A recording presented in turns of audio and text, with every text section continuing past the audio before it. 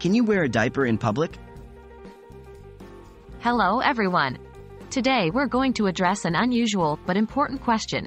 Can you wear a diaper in public?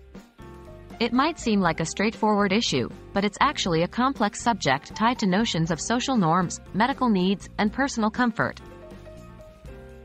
Is it socially acceptable? The first thing to discuss is the societal aspect.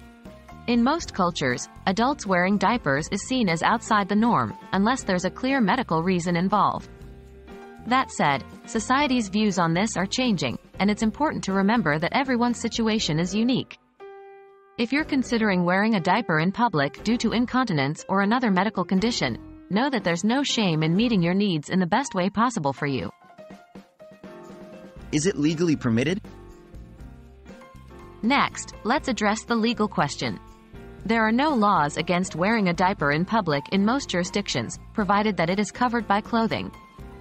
Public nudity or indecency laws would still apply, so it's essential that if you choose to wear a diaper, you're not exposing it or yourself in a way that could be considered inappropriate.